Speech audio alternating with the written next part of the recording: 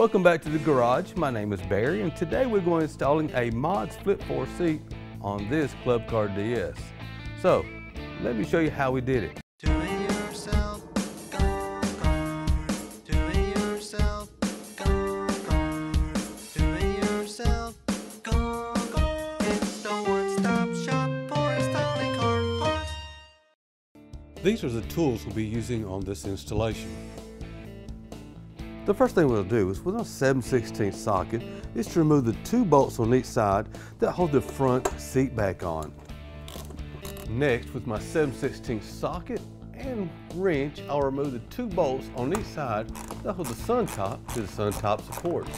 Now with our broom handle, we're going to support the sun top, get it out of our way, so now we can remove our seat back frame.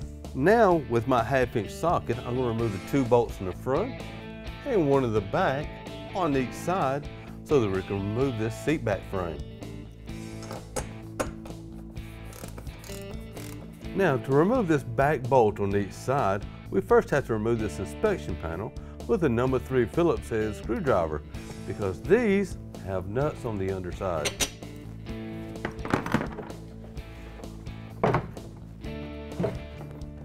Next, with my number 3 Phillips head screwdriver and my 1/2-inch socket, I'm going to remove the 4 bolts that actually hold the bumper to the frame.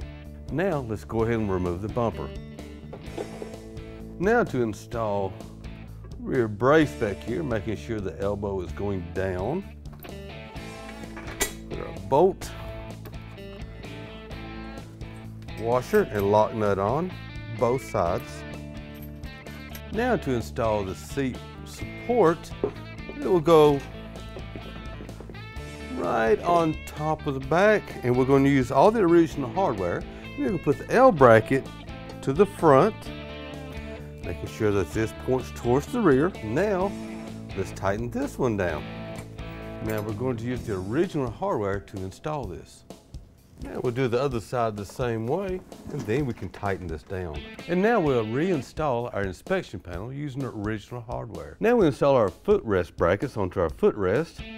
We'll put it into the oblong hole on the end. Make sure you got your solid piece to the outside. And then we'll tighten this down, and keep in mind, this will not totally enclose on this part. It's just holding it good and tight. Okay, now we'll install the footrest. Put the bolt in on both sides, then come back and put the nut and washer. Okay, now we'll set the seat base down. What we're going to do is align these holes back here on each side with the holes in the support, and we'll bolt that down. Now we'll bolt the seat base to the supports. Now we'll put the armrest on, starting here at the bend. Now we'll put the footrest support on, making sure that one piece curves to the back side and one piece has a curve to go underneath the footrest, and secure with a washer and nut. Okay, now we will actually mount the armrest to the seat base. Be sure not to push the bolt all the way through, so we'll leave room to get our washer and nut in here. Now for the top bolt, and we got to always remember to put our little spacer in here. Okay, now to put the brackets on the back of the seat back. Notice that the holes are offset, and that's the way they'll actually go in. When tightening these down, do use a wrench and just snug it down. If you over tighten, it will strip out. Now to put the seat back on, we'll just align the holes, put this brace on top, and put the bolt straight through. Now we'll put our washer and nut on the underside and do the same to the other side. Now we'll put our new sun top supports on. We'll go to the back side of the seat. Make sure we have our S-curves towards the inside of the car. That way we can mount our roof assembly. And once again, do not tighten all this down yet. Now we'll install our seat base, making sure that the cutout goes towards the inside of the car. And we'll line it up, flip it over, make sure you have your little concave washer on each of your screws.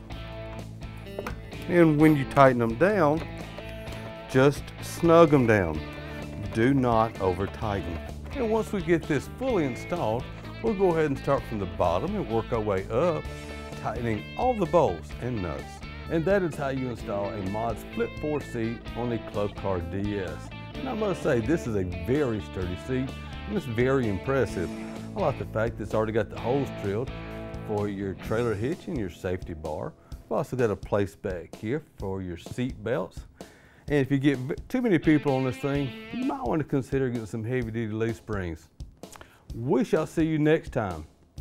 Don't forget to like and subscribe, and for all your golf cart parts and accessories, check out DIYGolfCart.com and make sure to check out our other videos.